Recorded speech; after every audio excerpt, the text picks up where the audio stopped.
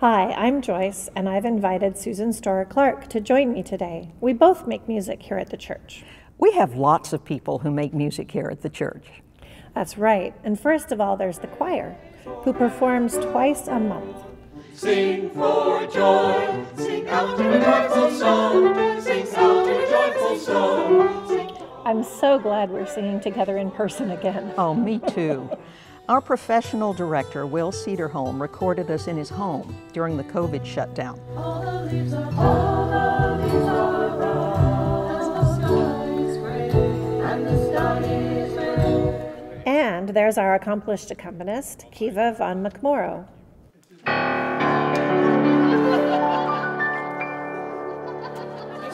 And when the choir's not singing, we hear from other congregants, people who sing solos, or who form small groups. I went to the doctor, I went to the mountains. We're so grateful to have so many talented and generous musicians in a congregation our size.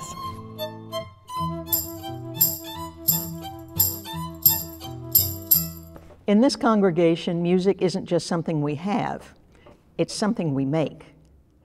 And we have harmony.